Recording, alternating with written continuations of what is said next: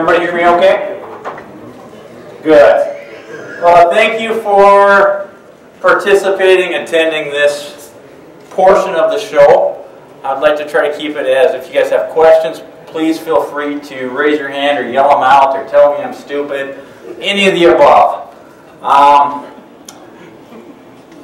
I hope you guys don't mind, but when we all grew up with father figures, and my dad was really kind of strict.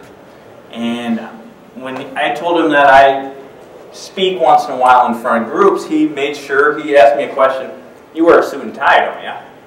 And I said, "Not very often, but occasionally."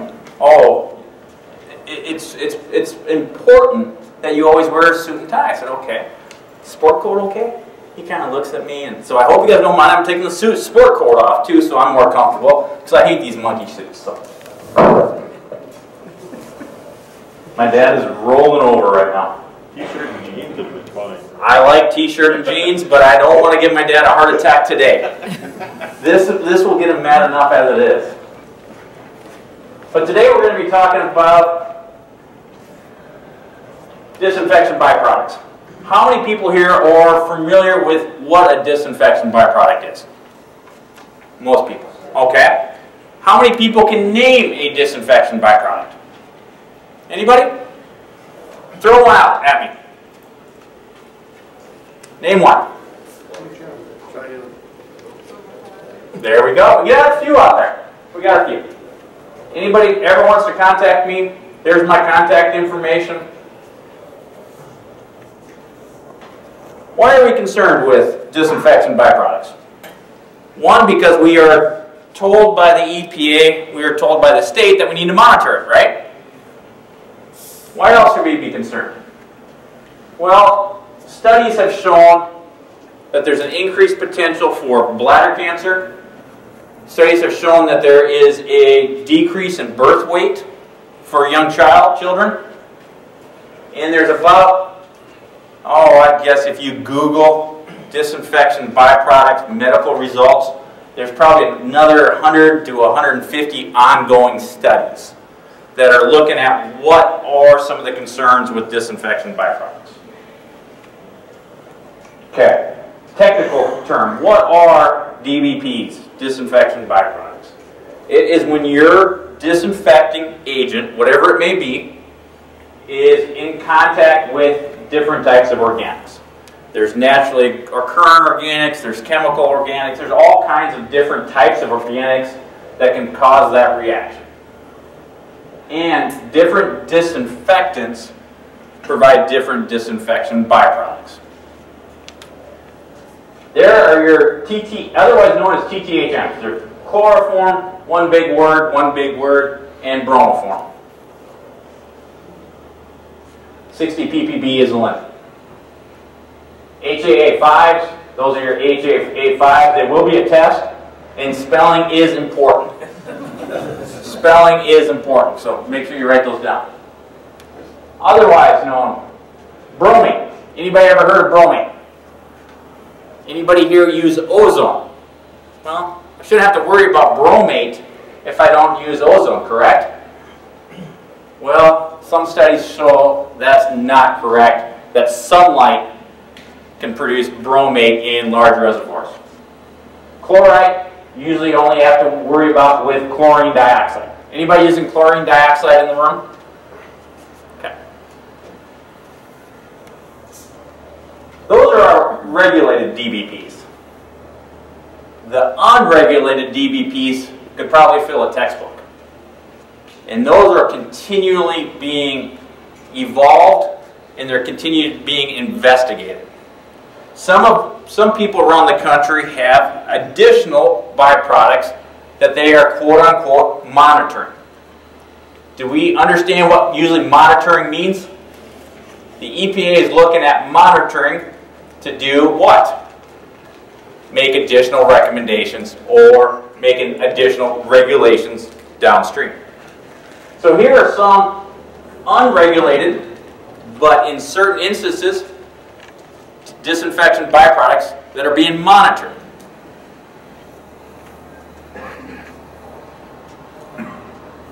Why do some water sources have high DBPs, and why do some water sources have low DBPs? We have seen DBPs on the river right outside here that if you go upstream or downstream, that are different. Vastly different. What causes that difference? The amount of what we call NOM, you'll hear NOM, are naturally occurring matter in the source water. What are some types of NOM, are naturally occurring matter in the source water? Anything? Bugs? Anybody ever know what DBPs do when there's a mayfly hatch? What about when there's an algae bloom? Disinfection byproducts usually increase. What about if there is a large fish kill? Real hot summer, low amount of oxygen, fish kill. What happens to our NOMs, which can affect our TOCs, which can affect our disinfection byproducts? They usually all go up. Temperature is a big factor with disinfection byproducts, with TOCs. Higher temperatures usually result in higher DBPs. pH, water age, type of disinfectant used, be it chloramines, be it free chlorine, be it ozone, be it chlorine dioxide, be it mixed oxidants. There's all different types that will react differently. The amount and where you are adding that disinfectant is also very important for your disinfection byproducts. And cleanliness of your system. A lot of times in older systems, older pipe, longer water age, it's all kind of interconnected. Take-home message today. Disinfection byproducts, decreasing those is not just a one-stop shop. We have to look at the entire source water to tap. What you do at the source water affects what comes out of the tap.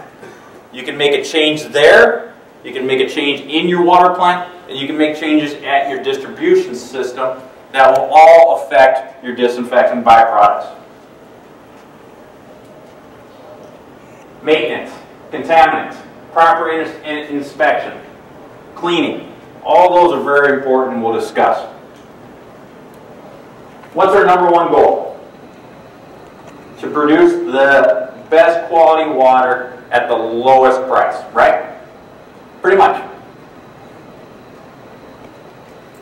When I go to Mexico, which is very infrequently, as you can tell by my tan, but when I get to go to Mexico, do we drink the water there?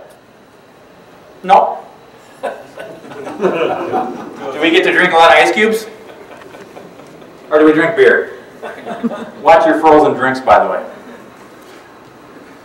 When we go in the United States, do you think twice about getting water out of a tap? You think twice. Most people don't. Has he ever been to a water plant, toured, not in the state of Minnesota, ever toured a water plant and said, I don't know if I'll drink that water? I have. I have. You have. I have been in certain water plants where I couldn't believe nobody got sick. Where I couldn't believe people are still drinking the water. Why is that? Because that's not their concern. Their concern was usually,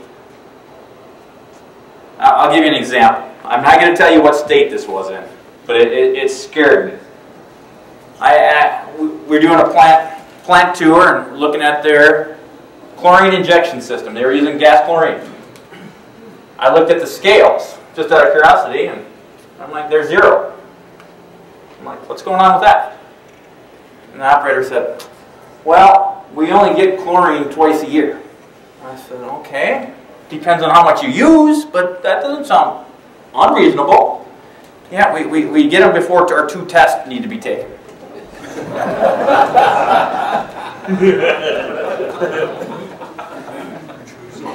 Would you drink the water?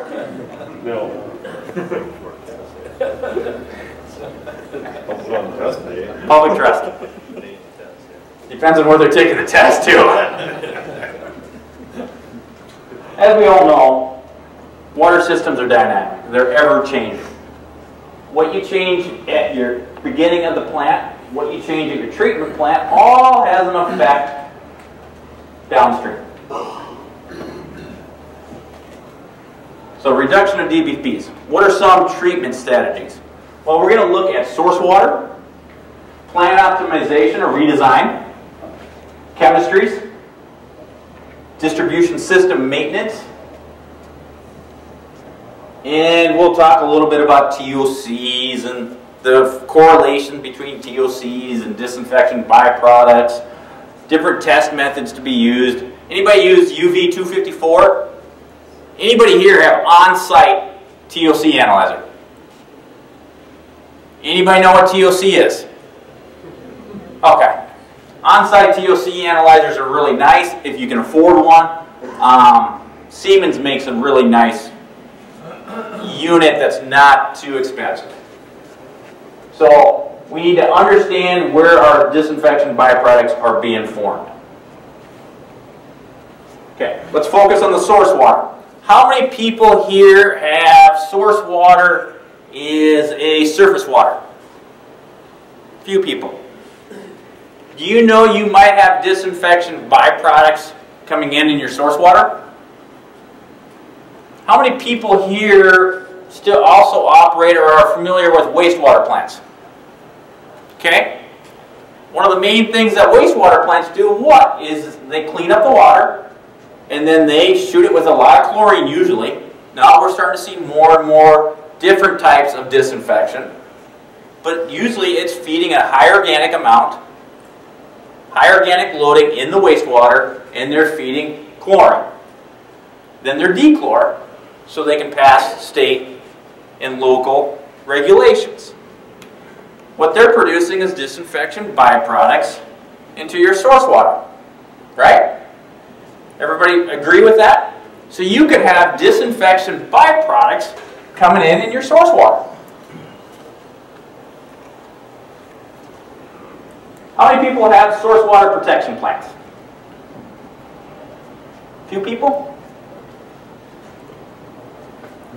What can we do with source water to decrease the potential, and I'm always going to say this, because there is not A plus B doesn't always equal C in this case.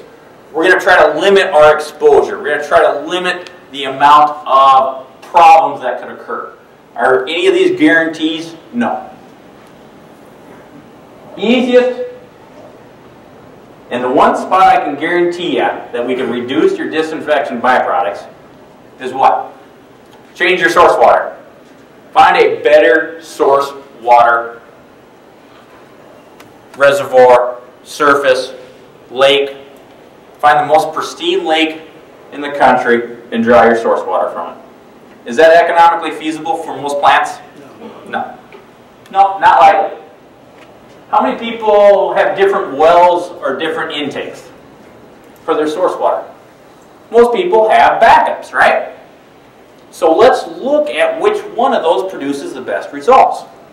A lot of times, if you're talking surface water, you can change your intake level at certain periods of time so you can decrease the amount of organics that are coming into your plant.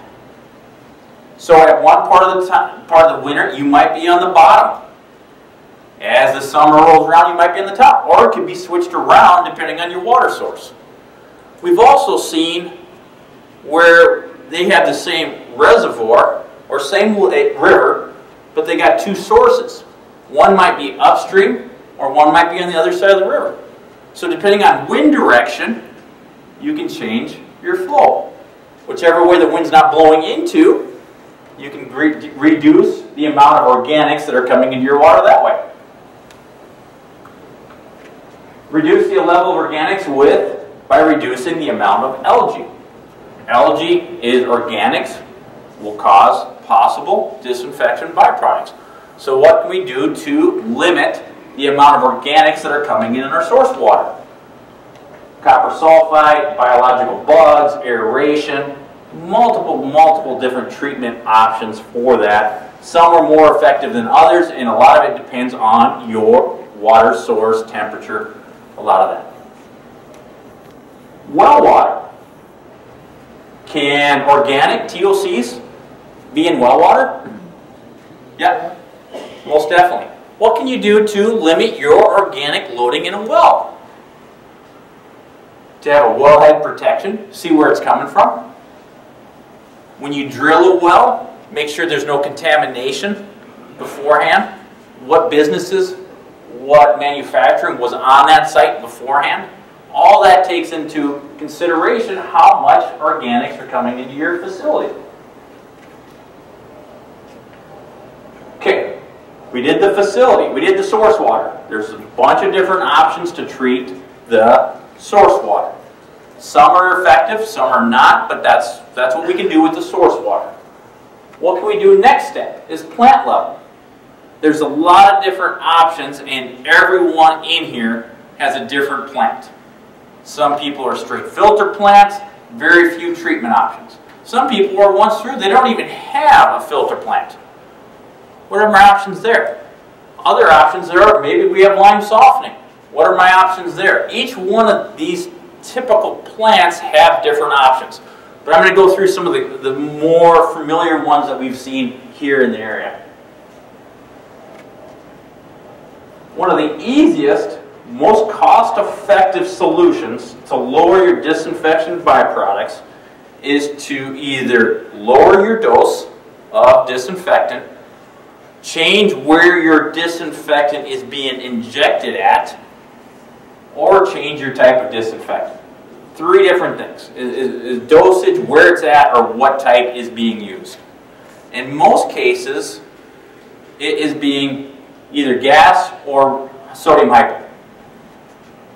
If we can move those after as much organics are removed from the water, the better. If we need to feed some to control biological activity within a filter, then the feeding is lower amount as possible to limit your amount of disinfections being produced can help you with those. These are some really easy ways you can look at and pretty cost effective in the plant. You can play around with them. So you can change your feed point. Some of the other choices for the type of primary disinfectant that we're seeing, some people are trying to utilize UV light.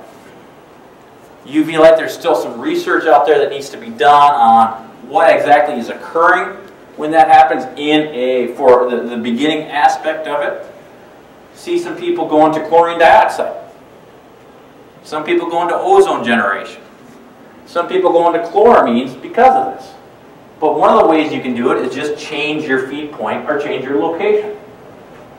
Optimize coagulation, flocculation, determine the best chemical to reduce the amount of TOCs coming.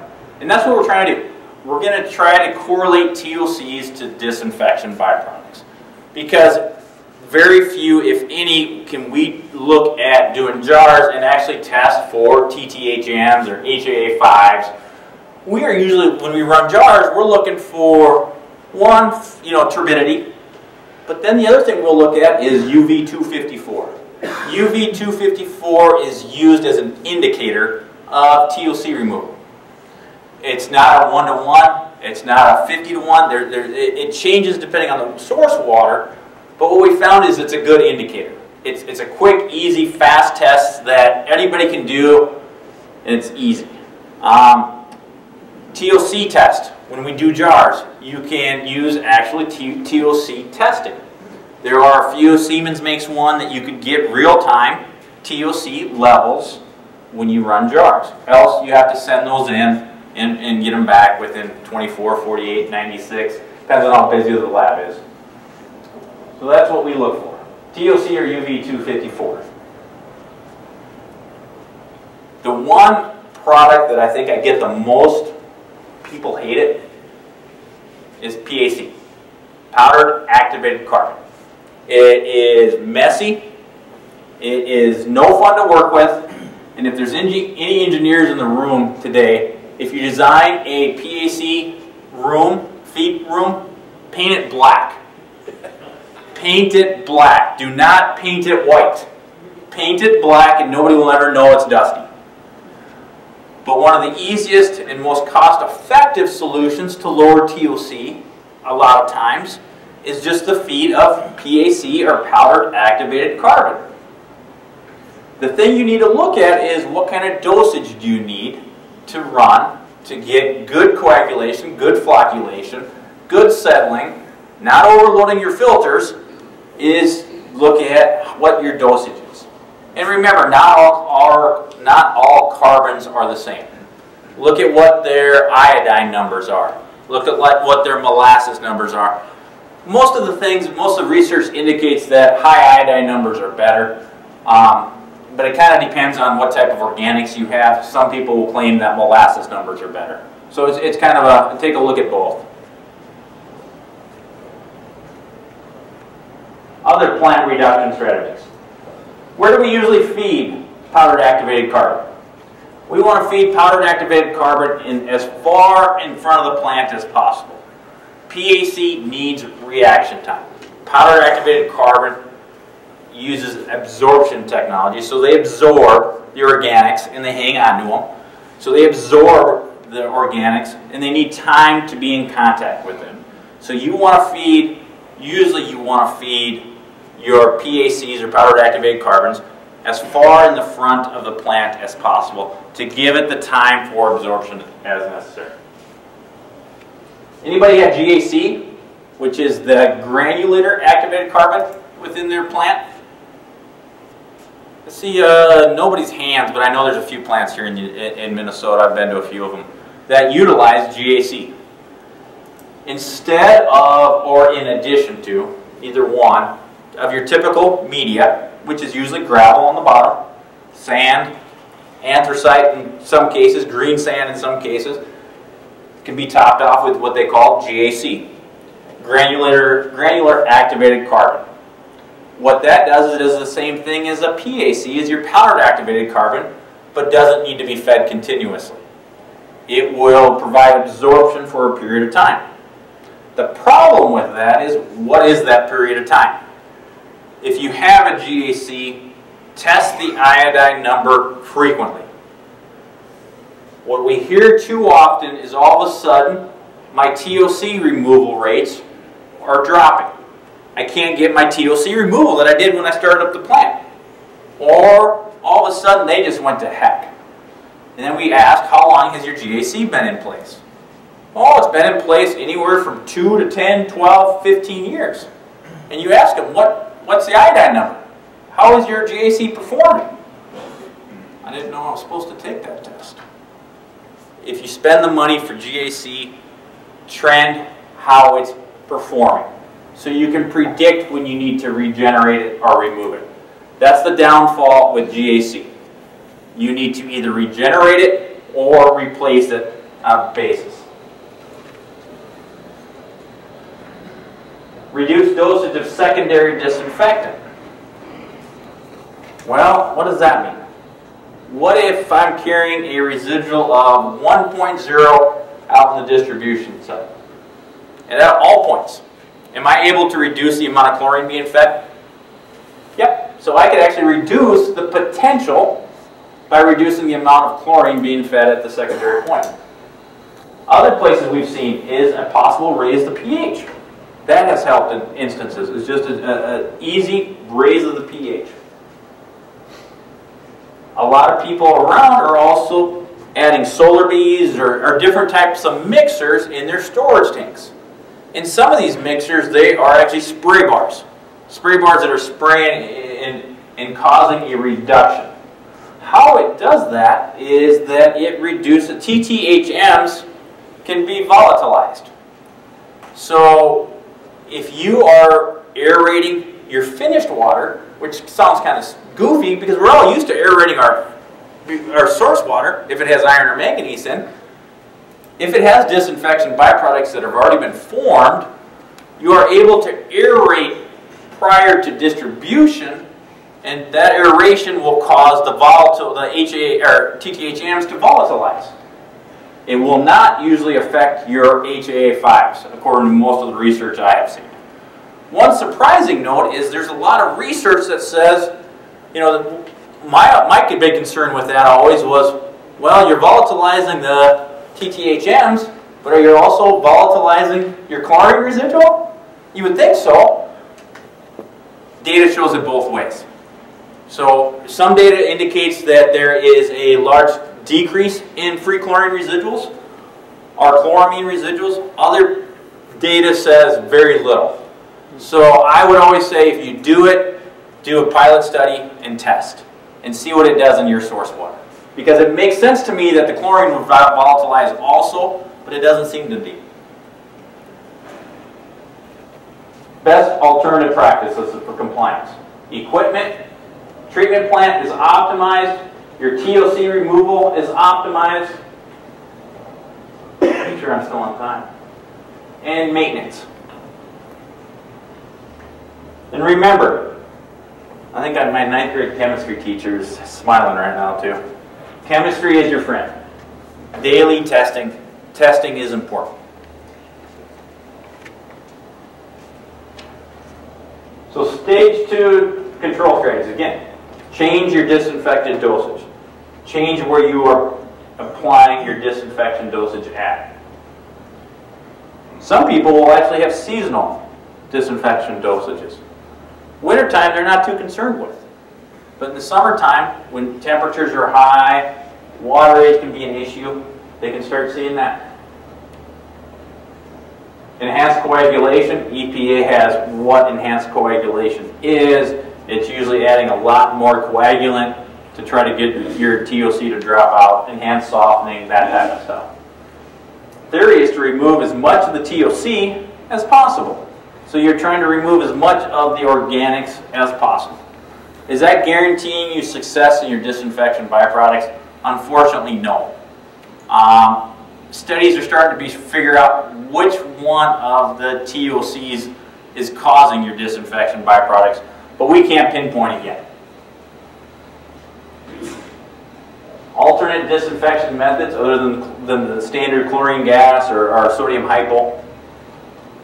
And some systems have seen a decrease by utilizing phosphates to help clean up their distribution lines. We'll talk a little bit about that later. Some plants have also seen permanganate added will help reduce their organics within the plant. Sodium or potassium permanganate. We talked about PAC. Covered basins. How does that affect? Well, it doesn't allow the sunlight to come in and produce additional algae in your facility. So that can help some plants. Contact time, chlorine optimization, pH control, filters. What can we do to make sure our filters are working properly, that the filters are removing as much as the organics out as possible, and optimize turbidity removal. See that last sentence on there? That's kind of a scary little sentence.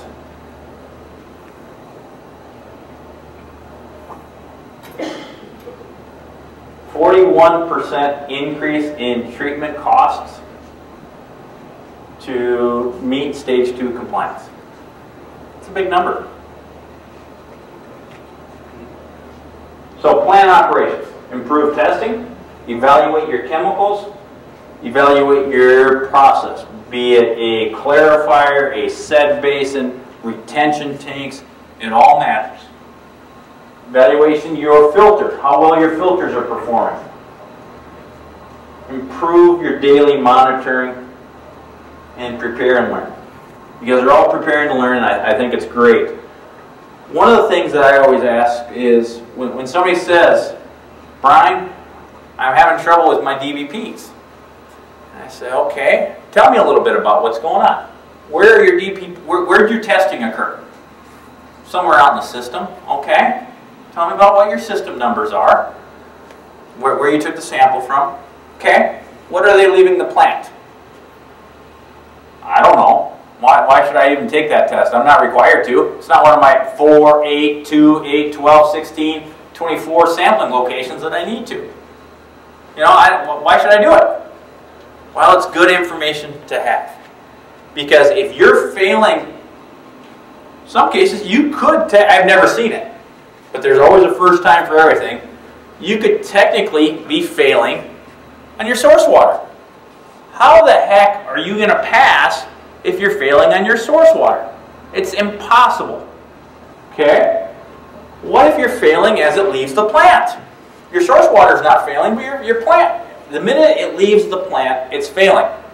Are you going to be able to meet it in your distribution side? No. You're going to fail there too.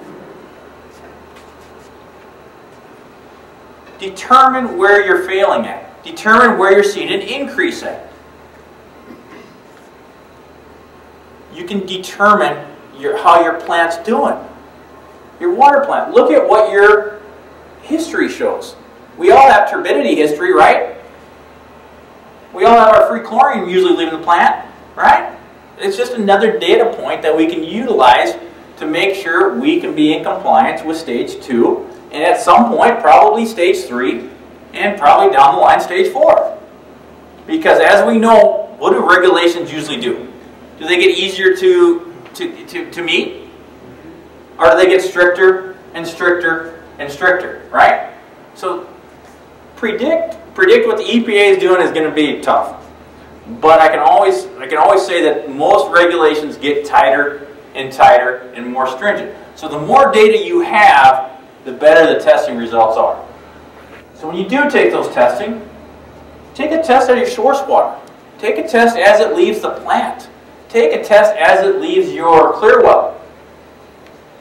And we all know how water sampling locations are monitored or picked in the system. But also take some samples before it goes into a tower, after it leaves a tower.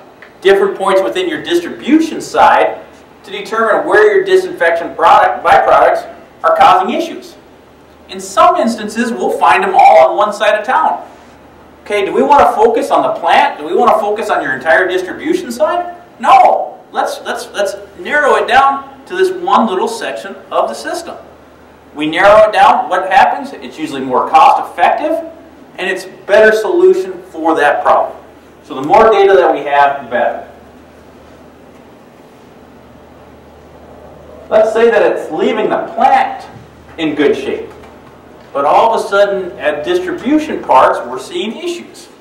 Well, that's usually a maintenance issue, something to do with your treatment basins, your filtration basins, your clear well structures, your storage tanks. One problem with how the United States regulates water. We make drinking water what? The source of all our fire water protection. And also we usually use it for pressure control, right? So what do we have to do to our systems? We have a lot more capacity out there than we really need for drinking water. Perfect world, we'd probably have a drinking water system and a fire water system. Drinking water system would be quick. The water age wouldn't be weeks. It wouldn't be days. It would be hours. We would be able to respond quickly. We'd be able to put water from the plant to the tap a lot faster than what we have right now. There's a new water plant being built, as you probably know, in South Dakota. Right? Some of you guys might be getting water from them at some day. The plant is really low operation right now. They're still working the bugs out. They're still getting the optimization, the process. But the water age in that is unbelievable. They're not talking hours. You're not talking days. You're talking months. Their water age right now is months. It will decrease as water flow, as people get picked up, but months. So storage tanks, clean distribution, reduce organic loading. Okay. Chlorine only can be dissipated a couple different ways, right? Let's just look at a free chlorine system. Chlorine will attack any of the income. So if there's ammonia, if there's organics, it's going to attack that. So there's a demand. So once that demand has been set, anything you add above and beyond that is free chlorine. That free chlorine diminishes what? Over time, right? Over aeration in some cases, or increased demand.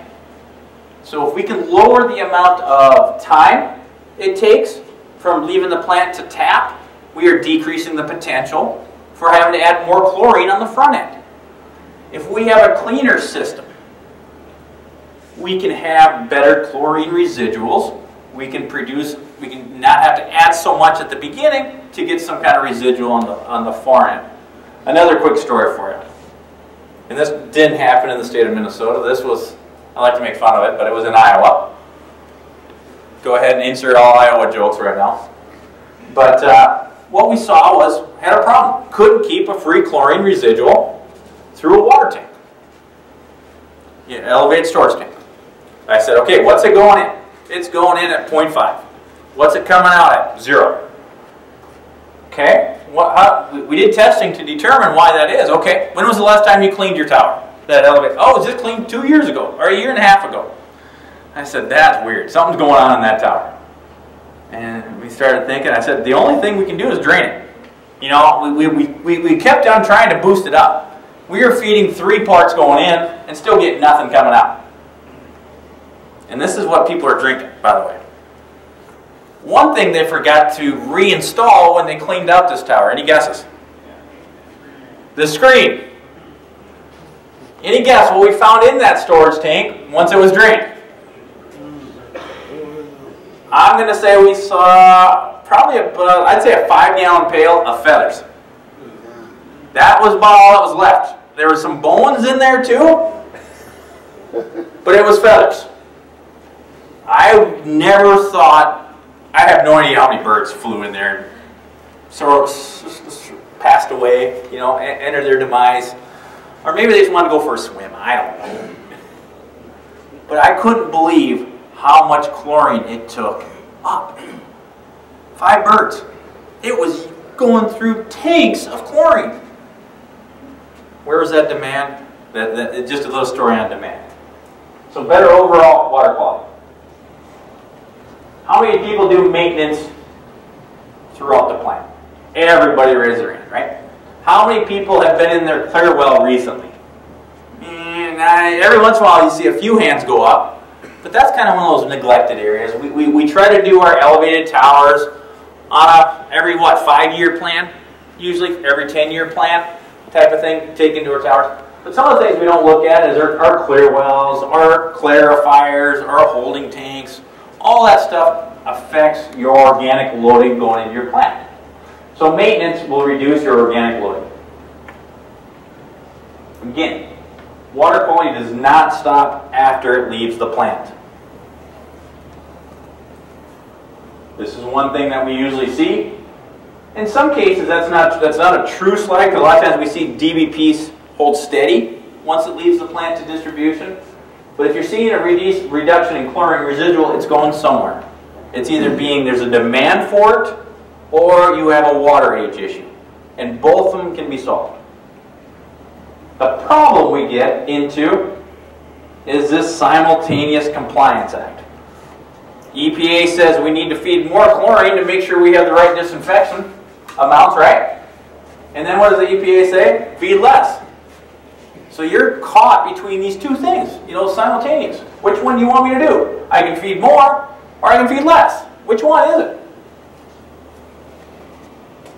And one is to reduce the demand throughout the process. And we'll talk about a few ways to do that. As we talked about before, and you probably heard this before, is biofilm. Biofilm on all wetted surfaces. Nobody's ever seen any of that in their distribution side, have they? Nobody's ever seen any kind of scale or any kind of muck, or has ever had to replace any piping? Scale and corrosion. Corrosion can be a sign of water quality issues, where your water balances are such that it's acidic, that it's corrosive, that you're not feeding the right phosphate or sodium silicate, or you don't have the proper pH control. or it could be a factor of biological growth. What happens in biofilm is that it has to eat, and when anything eats, it has to have waste. Its waste is very, very extremely acidic. So that acidic will cause corrosion. So everybody's probably heard of under-deposit corrosion. Pinholes, you'll see them quite often. Is sometimes a sign of biofilm. Or scale. Scale will reduce different places, will reduce your pipe diameters enough that you'll actually reduce flow. And sometimes it will speed up water through there that you can cause erosion on the backside. Calcium carbonate scale. We've all seen that, the biological and mineral deposits forming. Most people are familiar, this slide just kind of tells you about stage 2 compliance. Everybody's real familiar with stage 2, more testing, improved sampling, preventive maintenance, and objective of the program. What can we do now? Make sure your sampling is good, make sure you use a reputable lab.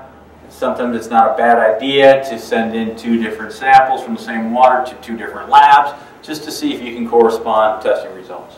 More data, the better. Know what your TOCs are made out of. Your DOCs, your POCs, your NOMs, all that stuff is important when you start designing, trying to find a solution. One thing here that I've seen, and I've seen this probably for the last 1.5 to 2 years, and it's all because of you guys, is better communication. You know, you guys talk to different plants. You find out what they're doing. You talk to different municipalities. You talk to the rural water groups. You talk to all the different water groups in the country are all talking. We're starting to see more and more data come across, so that's good for everybody. Where do disinfection byproducts accumulate? My question is, everywhere. How do we remove biofilm? How do we get a pipe clean? Easiest and most cost-effective solution is flushing. How many people are on a good flushing program? How many people 10 years ago were on a good flushing program? How many people 15 years ago only flushed when they had a customer complaint? Seriously, right. 20 years ago, did they really want to do much flushing? Not really. Unless somebody was complaining of red water, okay, there's a hydrant near their house. I'm going to go open it up a little bit until it runs clear.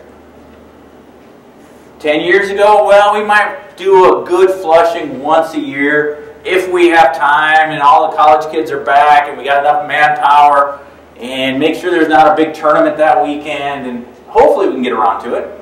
We're seeing more and more municipalities get a good flushing program and stick to it. When I ask somebody what your flushing program is, and if they don't come out and tell me and bring out a map and say, here's our plant, here's our towers, here's our hydrants, here's all our lines, I can tell you one thing, you do not have a good flushing program. Unless you know exactly where your water is coming from or going to, it's difficult to flush. It's always better if you can have unidirectional flushing, flush from the outside in, inside out. If flushing doesn't go, get it. The pigging the lines. I saw some people downstairs yesterday talking about the ice pigging, dry ice pigging. I've seen people do better jobs at pigging. All that is doing is helping remove deposits in the piping, right? Remove those deposits, what happens to your chlorine demand usually? Chlorine demand will drop. Chemical control, same type of stuff. If there's something out there that can help remove that, use it. Stage 2 goals, filter optimization, chemical flushing program, water turnover, and distribution. Let's talk about distribution real quick. How many people have towers that have the singular inlet and outlet? Most. How many people have a singular outlet or inlet that have been produced in the last 5 years? A couple people, but not very many now. Most of the new technology is it's a 2-pipe system, or it's a adjustable 1-pipe system. So we're going to talk about tank mixing, tank turnover, dead ends, all that.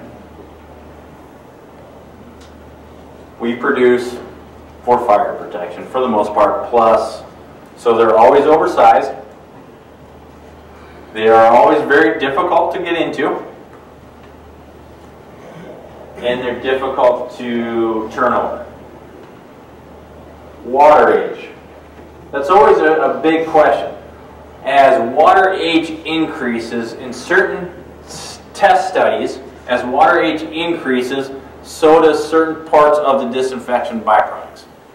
So if we can reduce our water age, we have the potential to reduce our disinfection byproducts. We also have other issues with water age, and most importantly is a lot of times it's taste and odor. You can get some taste and odor concerns if you have long, long runs of water age. Kind of a play on words there. It's not the kind of tank turnover we want, right? Okay, tank turnover. How many people change their levels within their storage tanks? How many people will lower them, change them on a daily basis? Monthly, weekly? Good. What are you trying to do when you change over, you change the height? Just to change the depth.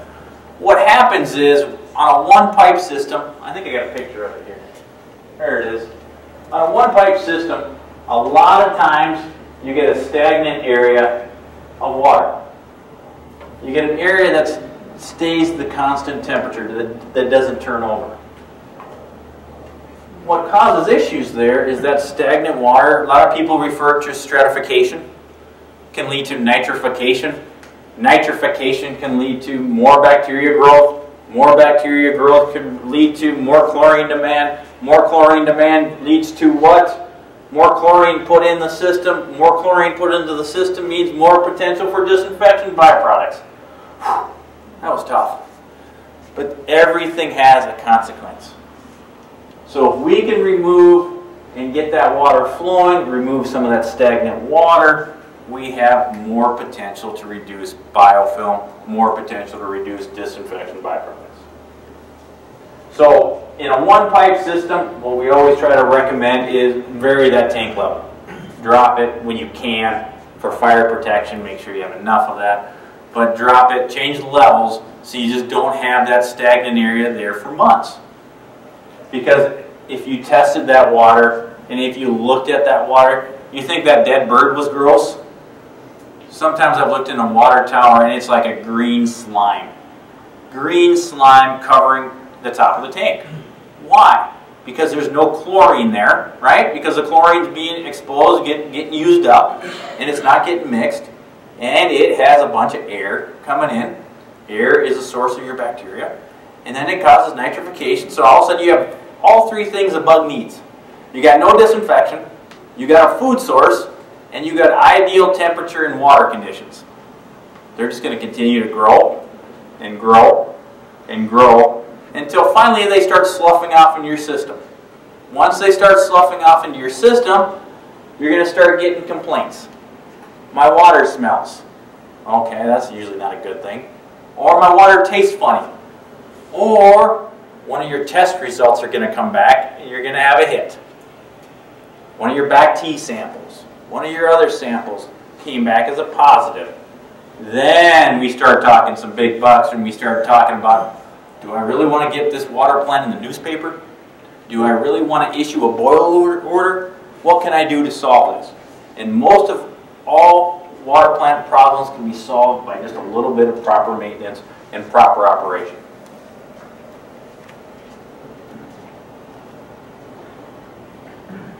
All for one and one for all. The problem that we have is some of this costs money. People have time constraints. We all have to be in this together. The operators, the distribution. How many people have separate distribution and water plant systems? Few. How many people of them actually talk on a daily basis? Really? Wouldn't you think it'd be important to have your distribution guys talking to your water plant guys and making sure everything in the whole system is correct? Too many times have I heard It's not my problem. Go talk to the distribution people. Go over to the distribution plant people. What do they say? Not my problem. Go talk to them. So you're stuck over here in the middle. Everybody's pointing fingers at each other. It's time for everybody to work together. That's an ugly picture of a main flushing. How many people have ever done a main flushing? How many people can believe you're drinking the water that comes out of that hydrant when you first open it? How many times have you come back and somebody's asking what you're doing and you're opening up hydrant, you know, the customer on the side, right next to his house, you know what he doesn't realize? That's his water. What do they think? Oh, that's hydrant, that's for fire protect, that's for fire water. Is that good for us usually in the water industry that he doesn't put two and two together? Yeah. Yes. Different system. And in some countries, it is actually a different system. They are actually use gray water, which is what your wastewater comes out, gray water, and then they have a separate potable water. And gray water is used for a lot of different things, and a lot of times in certain countries where water is a very expensive proposition, they don't use much potable water. It's very little. Well, in the United States, I use potable water what? To water my lawn, right? I have an acre of land that I water with potable water. What do I do when I wash my car? I waste water. Some other countries are different about that, so it's kind of funny. Main flushing.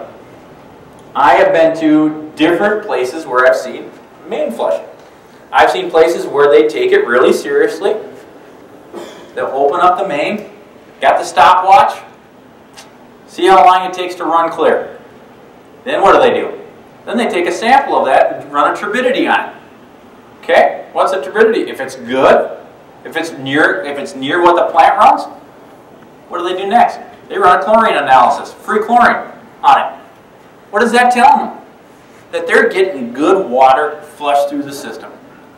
How many times have I seen this?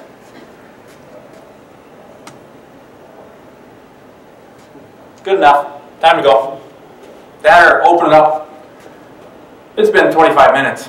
I can't sit here. I'm flooding the street. I gotta shut this thing off. Is that a proper flush? No. But that's what we do.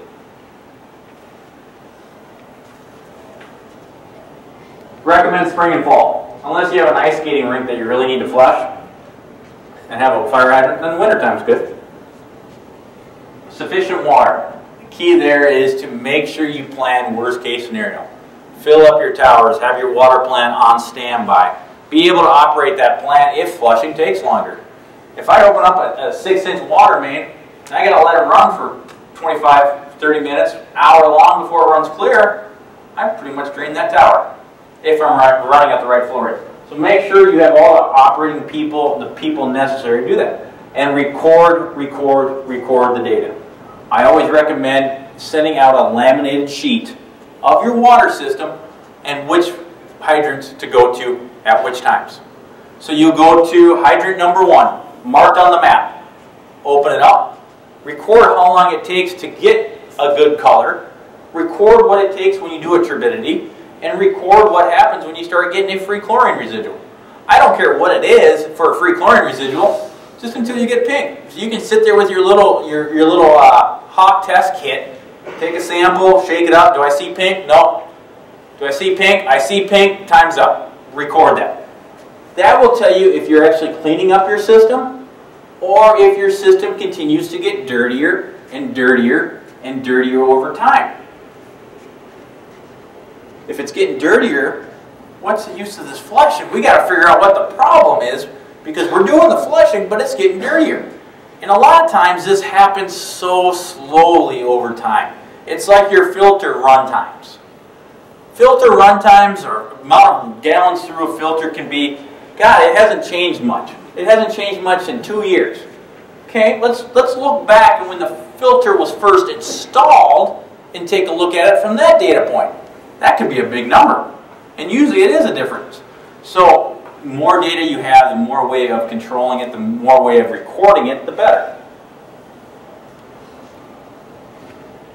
Systematic flushing, make sure you use water the right way. One of the things you have going for you right now when you flush And in some municipalities and in some states, you're not going to like what I'm going to tell you, but in some cases they are requiring dechlorination during flushing.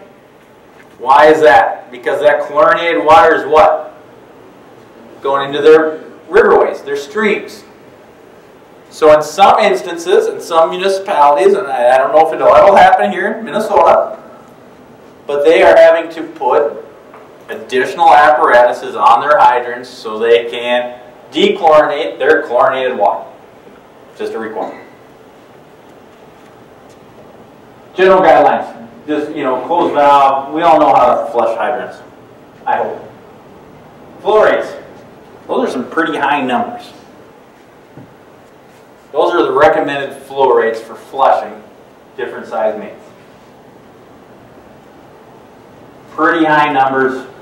Can deplenish a water source real quickly, a tower real quickly, a clear well real quickly. If you have consecutive water systems, if you're selling water to somebody, if you sell water to a mobile home park, to a campground, whatever it may be, discuss your flushing program with them, because it makes them very little sense to not flush during the same time you're flushing. Because you're removing all this stuff, you're kicking it up, and if they're not getting it out of their system, it's just accumulating. So always try to work with whoever you're selling water to if there is somebody there. Okay. Perfect. 2 minutes. Equipment checklist, dirty water, benefits of cleaning your distribution system, reduce DBPs, restore flow rates, a lot of different benefits.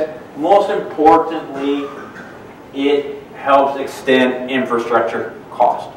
So if you can extend the life of your infrastructure, you're ahead of the boat. Our responsibility, again, is the best that we can be. Keep water safe that I can go in any drinking fountain. Any questions? Comments? Go ahead. When you were, I've heard about that dechlorination on the flushing water, but to me, unless you're discharging it directly into receiving water, to me it seems like the chlorine residual is going to be diminished really quickly as it's running on the ground with all everything on the ground. Just there's a lot of demand there. The question was that he heard about the being able to have to dechlorinate your hydrant waste. And he said it doesn't make much sense to him that if he puts it on the ground, there's going to be a lot of usage before it actually gets into a water stream.